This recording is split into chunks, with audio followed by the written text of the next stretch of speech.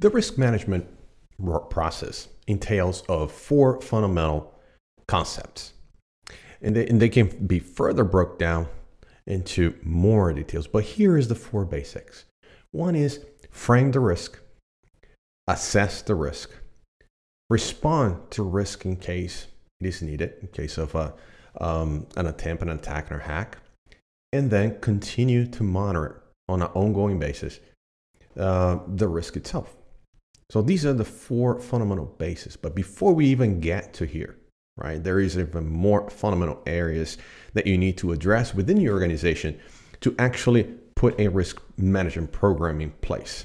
And I've touched based on this before, but today I want to get into a little bit more detail on what you actually need to do. So it's asset management. That's the topic, and specifically physical devices.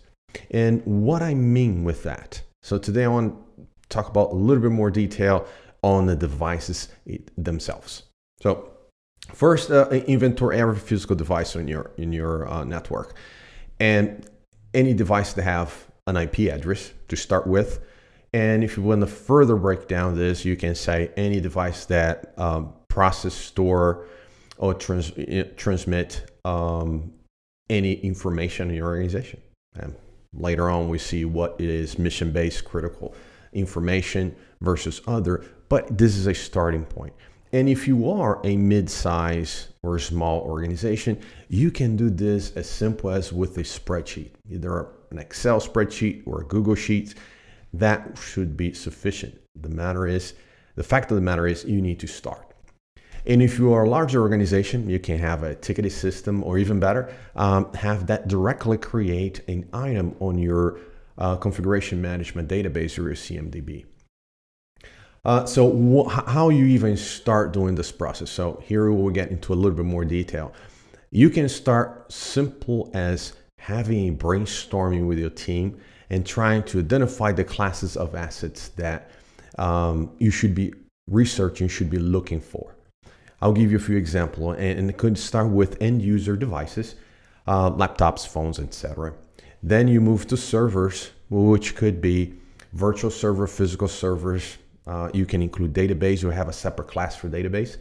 And then cloud platform, don't forget that.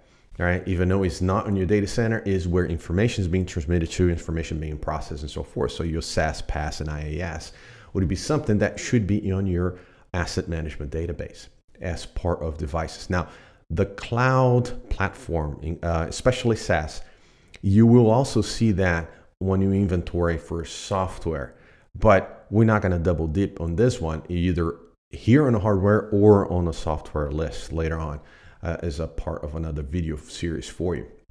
So once you have that, you need to tie this inventory to a few key information, critical information that later on you can recall and be able to assess in case of an incident. In case you have to patch part of a vulnerability management program. So key few information that you need to have on that spreadsheet. That's basically the columns of your spreadsheet. One is the network address. You need to have that. That is your IP address. You should have your hardware address, which is your MAC address.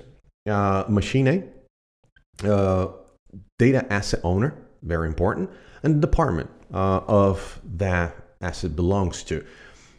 Those are critical information. Asset owner, in larger organization, you might have an asset owner. You might have an asset custodian, which is your IT department. You might even have a platform or software owner. So depending on the type of your organization, that spreadsheet can expand in terms of columns. But the thing is, those key pieces of information that you need in case of vulnerability scanning, you identify vulnerabilities, who you need to communicate to, so this can be addressed. That is very important. Or in case of a hack or any type of compromise, you're going to be able to reach out to the key personnel that need to be advised or alerted to the event that happened. So along with these traditional IT devices that we discussed so far, you need to keep in mind, also part of that team brainstorming, the non-traditional IT devices. And here, it could be an attack vector as well. Here we're talking about IoT, Internet of Things.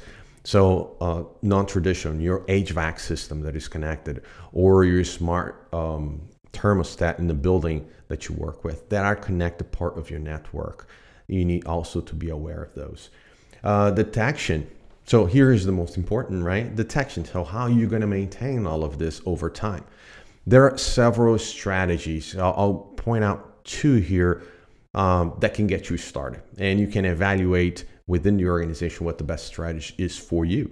If you're a larger organization or a small organization. From a small organization can be simple as looking the IP assignments on your DHCP server. What device got an IP from yesterday to today, from today to tomorrow, or which ones, the frequency will vary within your organization, your resources. But for example, in this week, how many new IP addresses we got assigned?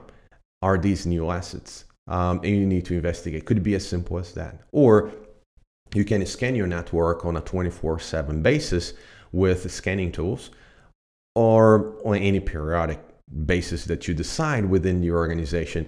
That one also is a way to do. You scan, identify the IPs that were identified today versus yesterday versus last week, and see what the delta is, and investigate that delta to see if these are new devices. Could be as simple as these two strategies, and you can devise even more immature over time. But to get you started, that will identify the devices on your network that needs to be inventoried. That is the basis of the basis of your risk program. So with those, we get done with the hardware. And if you can, along this exercise, start documenting the software. If not, we'll talk about this one on the next video.